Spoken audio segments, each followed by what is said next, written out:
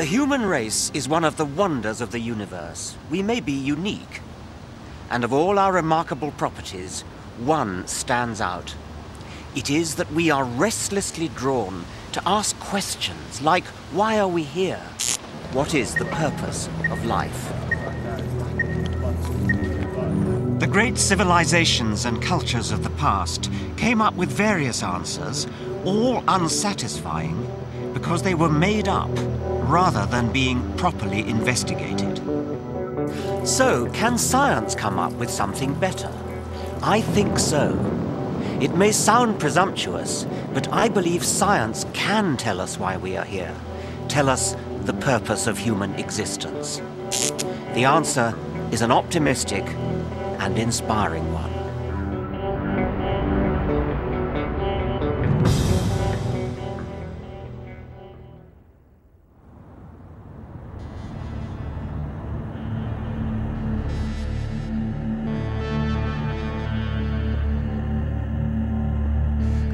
For most of the 500,000 years of human existence, we have been unable to answer the question of why we are here. It was only 150 years ago that science first tried to find an answer. In 1859, Charles Darwin published a book that changed the world. When Darwin first got up the courage to publish The Origin of Species, it shook the spiritual foundations of his age. Victorians had to come to terms with an entirely new set of unwelcome relations. We've got over it now. Most of us are happy to teach our children that we are descended from apes. We are apes. But I believe Darwin has another message for us, one that could be frightening if we let ourselves be intimidated, but it's exciting and uplifting if we have the courage to face it. Not only did Darwin provide the answer to the question how we came to exist, I believe his theory provides the only answer we're ever likely to get to the ultimate question, why we exist. What is the purpose of life? There are some 10 million species on Earth. The displays here at the Natural History Museum in Oxford represent only a tiny fraction of them. But before Darwin, no one knew how animals came to be so varied or so complex. Every last detail of every creature's body and behavior seems exquisitely tailored to its environment. The platypus's webbed feet are built for efficient paddling, and its duck bill is a radar, electrically sensing its prey in the mud. As for the cheetah, its sleek and nimble body is a formidable machine for catching prey. For centuries, people tried to understand why animals were so perfectly equipped for their tasks. They assumed that there was only one explanation: the natural world was designed, and the designer was God.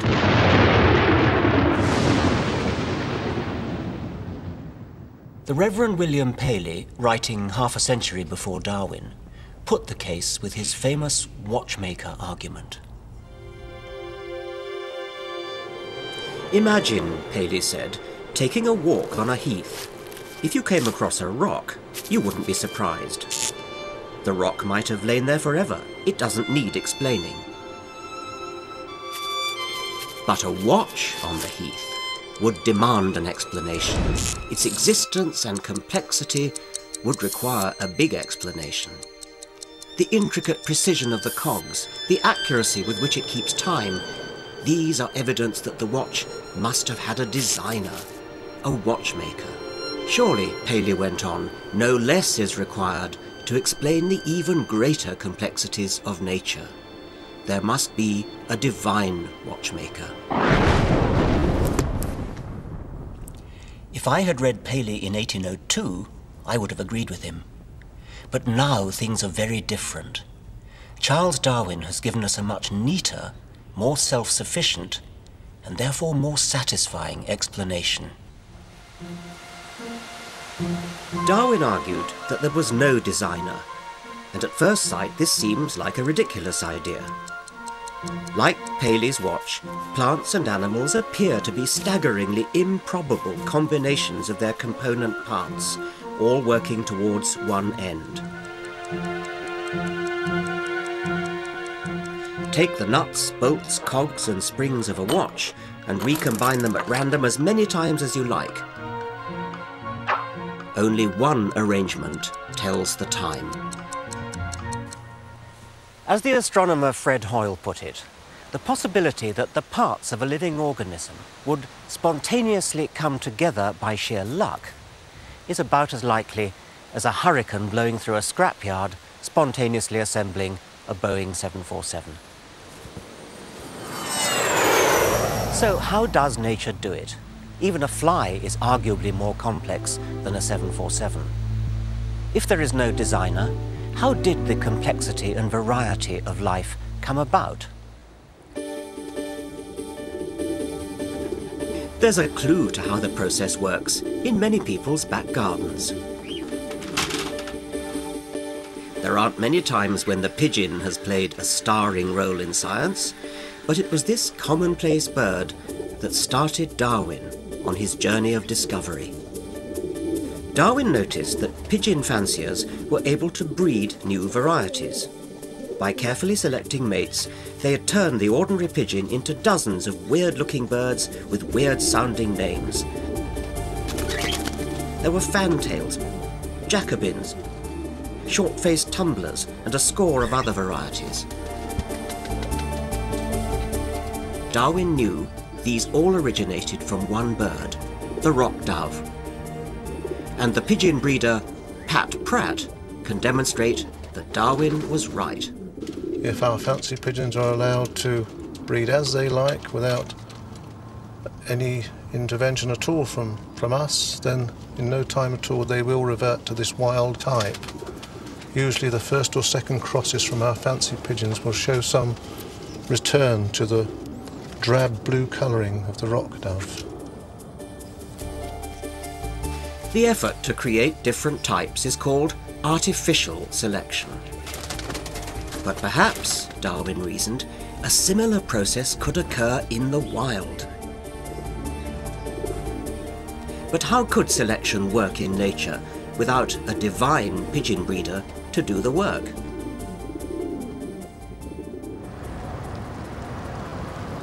The work of natural selection is classically illustrated by the finches Darwin found on the Galapagos Islands.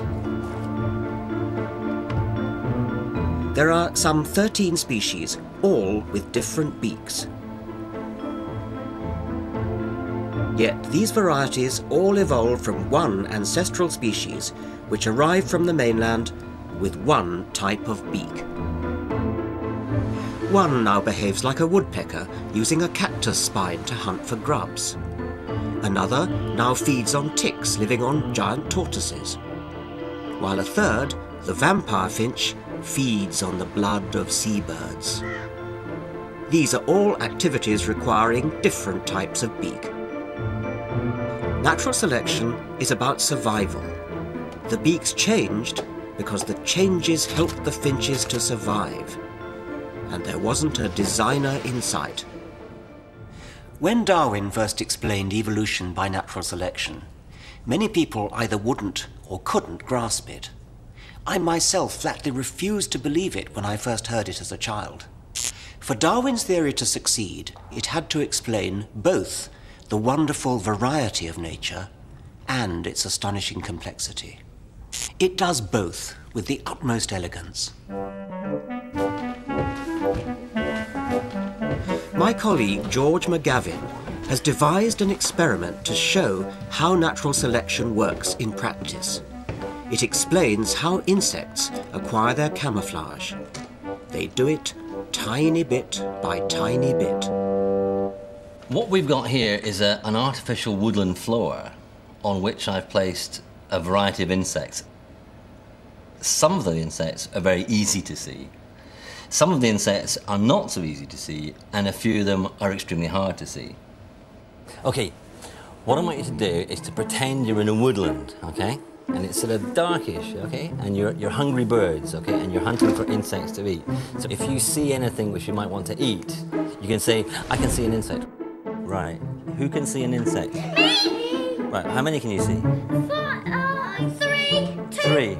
2? I can't see any. The children play the role of predators. They show that even a little camouflage gives an insect some advantage, so long as its predators don't get too close. I think I saw something. No. How about that one there? I saw that one. What's I that? saw that one. Caterpillar. A caterpillar. No one spotted What's that that one. No one spotted that one. No, that's the last I one did. to be I spotted. spotted that one, but I just forgot. If you're obvious, your chances of being eaten are very high. And therefore, over time, small changes which make you not so obvious will be selected and will be passed on. And so, at the end of thousands of years of evolution, the end result will be, or ought to be, an insect which is extremely well hidden in its background. The success of those hidden insects shows how natural selection rewards even tiny changes. The process of natural selection explains how simple structures over millions of years eventually evolved into complex, astonishing creatures like the dinosaurs. Or us. But natural selection is not some kind of awards ceremony where nature applauds interesting new genetic mutations. It's not nature's fashion show. It's a competition to the death. Each individual within every species competes in the harsh, even bloodthirsty real world for access to resources and for opportunities to reproduce. Natural selection is all about living long enough to pass on your genes. Darwin realized that wild animals compete to survive. More are born than the food supply can sustain. Inevitably, many die young or otherwise fail to reproduce. Amidst this widespread slaughter, every animal fights a relentless battle for survival.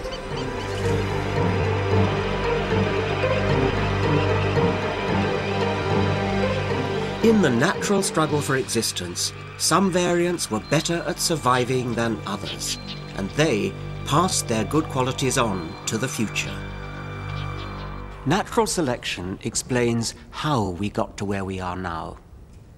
But does it also suggest to you a dark and troubling answer to the question why we are here?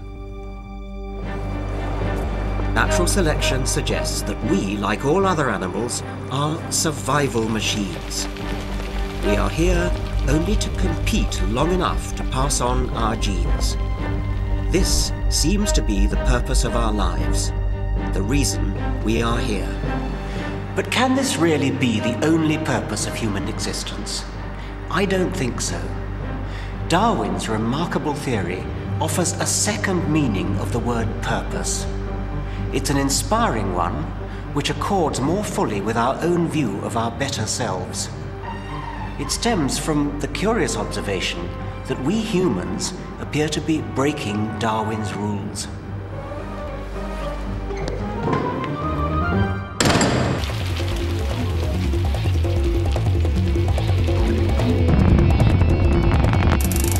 Human behavior in the 21st century seems to have nothing to do with the brutal world of natural selection.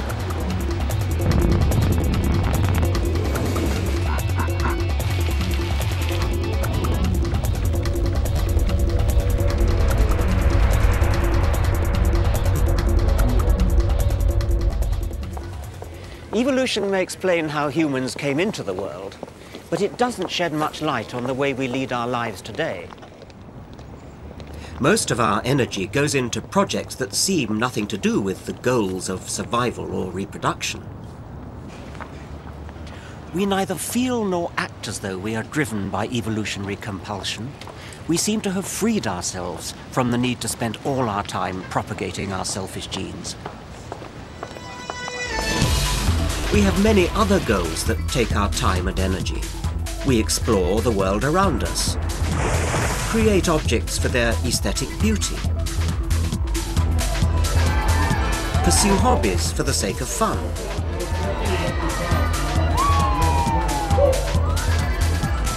And when we have sex, we defy our genes with contraception. If only they could think, our genes would be aghast at all this. I personally am delighted that our big brains gave us the freedom to defy our selfish genes. The unrefined world of natural selection is not the sort of world I want to live in. The beauty and purposeful elegance of living creatures like cheetahs and gazelles is bought at huge cost in the blood and suffering of countless ancestors on both sides. But if the ultimate purpose of our existence is the narrowly Darwinian one of propagating our genes, how can we defy them? Ironically enough, the things that freed us from our genes were also the result of natural selection. And it all began millions of years ago in Africa. At the time, humans were still prey. Surrounded by predators, we evolved survival tools.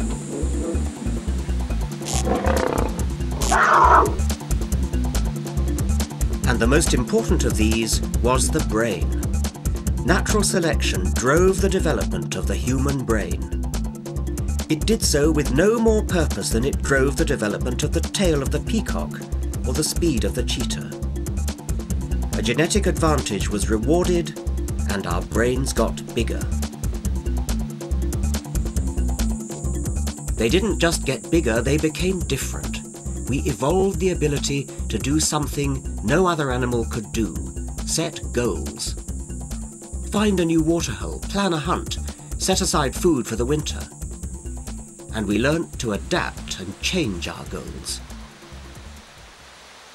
What natural selection built into us in Africa was the capacity to seek, to strive, to set up short-term goals in the service of long-term goals. Eventually, the capacity for foresight. Bigger brains allowed individual ancestors to compete more effectively. And then, something unprecedented happened. A brain arose which was able to look around the world and ask, perhaps for the very first time, the question, why? Why are we here?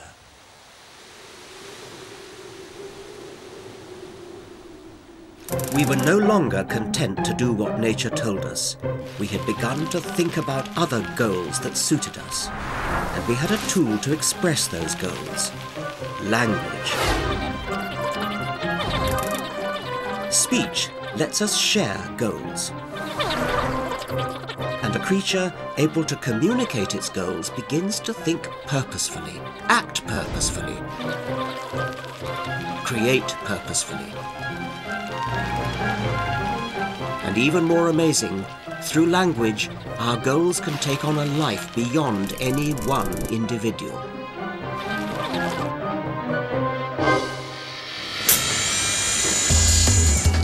One inventor can produce the wheel. Using language, generations of inventors sharing the goal of fast travel can produce the modern car. Technology is human goal-seeking writ large. And once human beings set themselves to a goal, they force the pace of evolution themselves. This is an entirely new kind of evolution, non-genetic evolution, advancing at a speed that may be 1 million times faster than the genetic evolution which it resembles. We see its products everywhere, in the technology of the modern world. We have created a technological world that enables us to move far beyond the dictates of nature, and it allows us to do astonishing things. We alleviate hunger with new strains of crops, predict the weather with high-speed computers, and cure diseases with pharmaceuticals. Through technology, we have filled the world with purposeful creations. But technology does something else. It breeds an odd habit of thought. An animal who invents will look at the world in a different way from any other animal. We see the world through purpose-colored spectacles. Because we create things for a purpose, in the past we assumed that there was purposeful design in nature too. There wasn't, as it happens. It took Darwin to realise this. He looked deep into the heart of nature and discovered a beautiful mechanism which blindly simulates the illusion of purpose. For the first time, an evolved creature had seen beneath nature's veil and worked out what nature was really up to. And it's this spirit of inquiry that drove Darwin that gives our life meaning and still drives us today. Powered by our technical capacity, our flexible behaviour and our rapid communication of new ideas, we have burst out beyond the confines of our atmosphere to explore new worlds. December 1972. And our minds have voyaged even further. We have looked across the deserted vacuum of space to distant galaxies, which means we have looked backwards in time to the very birth of the universe and of time itself. At the other extreme, we have looked deep into the atom at the strangeness of subatomic particles. And most amazing of all, we have dissected the living cell, finally unraveling the digital codes of the genes themselves. And still, we are not satisfied.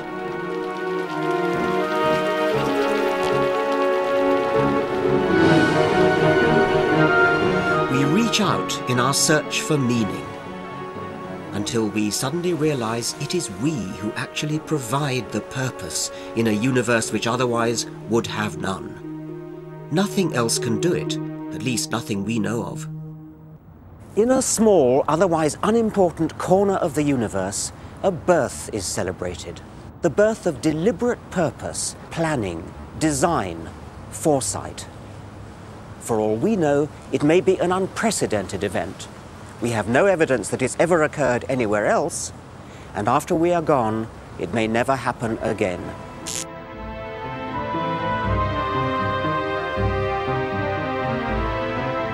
We can leave behind the ruthlessness, the waste, the callousness of natural selection. Our brains, our language, our technology make us capable of forward planning. We can set up new purposes of our own.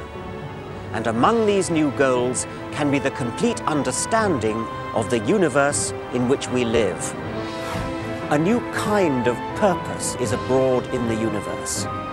It resides in us.